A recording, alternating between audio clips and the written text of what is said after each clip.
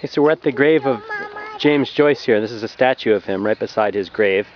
You can tell he's wearing his trademark specs and has a cigarette here and a book. And my sons are here too. This is little James, and that's Leo.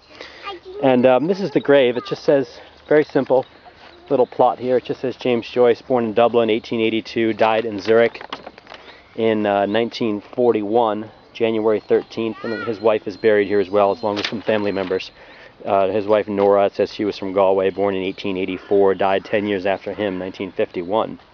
So Joyce lived here off and on, starting in 1915. And it says on the Joyce Appreciation website here for his time in Zurich that the family had to pawn their furniture in Trieste in order to put together the money to move here. And he lived in a bunch of different humble apartments and houses in the Seafield district, which is on the eastern lakeshore of Zurich, and was never in any one place for very long, didn't have a lot of money.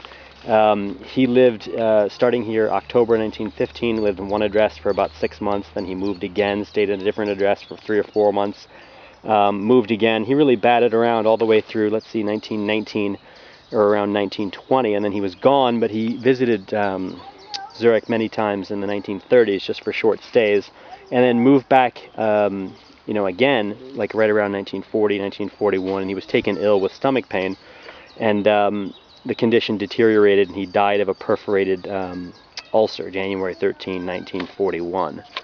So beautiful day here. This is Joyce. This is his grave. Oddly enough, surprisingly, there aren't any flowers here, or fans of his haven't left any notes or commemorations or anything like that. Just kind of a quiet little place. This cemetery is right next to the Zurich Zoo, and it's at the end of the 6 tram if you want to come out and take a look at it.